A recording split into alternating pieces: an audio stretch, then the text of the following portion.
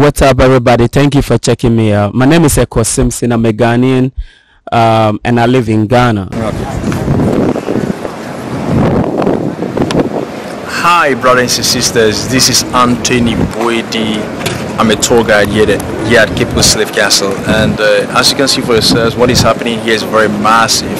We had a massive influx of our brothers and sisters from the diaspora to Ekow Slave Castle. And as you can see for yourselves, there is the African Diaspora Development Institute here at Ekow Slave Castle.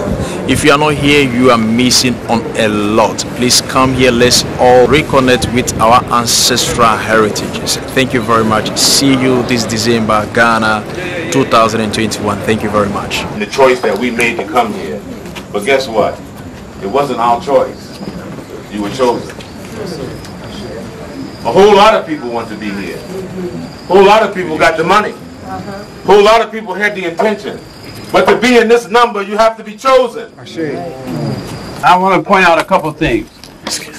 The size of your group, you can see the people out here is only a portion of the people that actually came on the buses. So within a couple of hours, maybe less than an hour, the group has already become smaller because of circumstances. But here's what I'd like to point out to you. Everything that Rabbi has said is absolutely true. I'm 78. My senior brothers just told me he's 81. And I want you to understand, and I may get in trouble for saying this, but I don't really care. Not me now. I've asked the young people to stand here with me to impress upon each of us as adults. Make a solemn oath to yourself that when you go back through this door, you will realize that these events are not about us. They're about the great-great-grandchildren of the children that are standing here. There's no future that shapes itself. The future is shaped by what we do today and tomorrow. So we can put it out of our minds, put our egos aside, and recognize that we are the servants of the generations that have yet to be born, and these young people will be our agents if we do our job. Otherwise, we're just talking and there's no future. Just stop talking about it. So unless we do something different and recognize that this is about the great-grandchildren of the children standing here. It's not even about them. It's about future generations. They're the best hope we have that those future generations are going to be anything. Nana and I are not going to live forever. And neither is anybody else standing here. Sure. So if we don't put our focus on what needs to be done by us to lay the groundwork for the young people to continue developing those things, we are just talking, and we might as well just go home and watch reruns or Netflix episodes or whatever we want. So that's my story to you. I will work. I'm promising you guys, I'm going to work to see to it as best I can, and so is Rabbi, and so is Nana, to see that you have a future that is free of all of these things that we're talking about right now. And so as long as I'm alive, if you know I'm still alive and somebody told you I'm still alive, you know I'm working for you. That's a promise. Ashe. You did good. So once again, our Nana Nom, Osabaremba, Nana Pra, he will lead us through. And right hand, I have returned. Right hand. And also, you see the work that was being done here with the sea. That's part of the climate change and the erosion that's happening with the sea. And they're doing this project to protect these edifices against the sea erosion.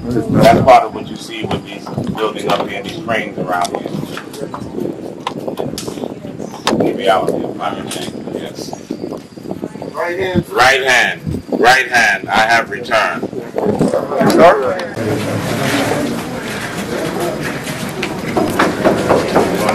Last act, turning to the left up on that boulevard.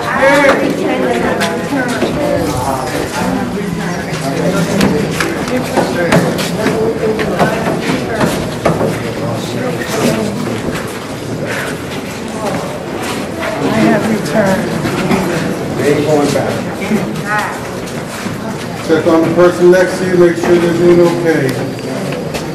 Thank you. It's hot here.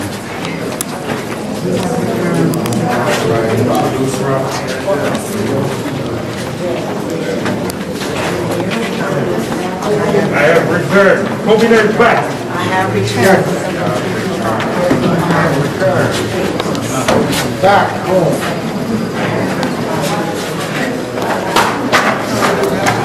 Have returned. Back home. Okay. All right. Thank you, dear. Yes.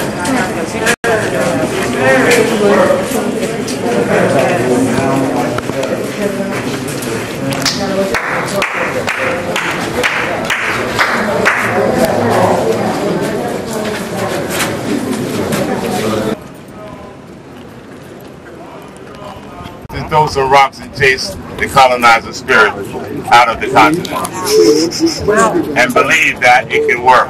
You know, one of the greatest stories in the Bible about uneven odds was David taking a slingshot and a stone and slaying Goliath. And this is like a battle of David and Goliath. We ain't got the slingshot, but we got the stone.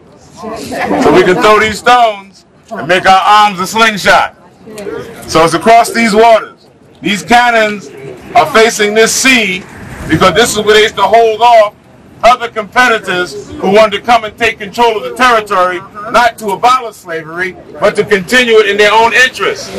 So these cannons are facing this sea. They got different sizes. Those cannonballs that can go out there for 50 meters, some longer ones go out there for 100 meters, and some for 150 meters, depending on the size of those cannons.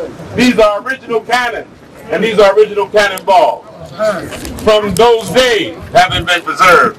Time has taken its toll. But today, all of this evening has been symbolism. And rituals are very important. And our ancestors, they knew the importance of ritual. So everybody, you take these stones. And before you cast it, if you haven't cast it already, you talk to them in your hand. Talk to these stones. And then you cast them.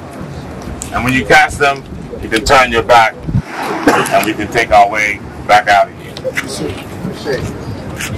Talk to them in your hand and then cast your stones. Yeah.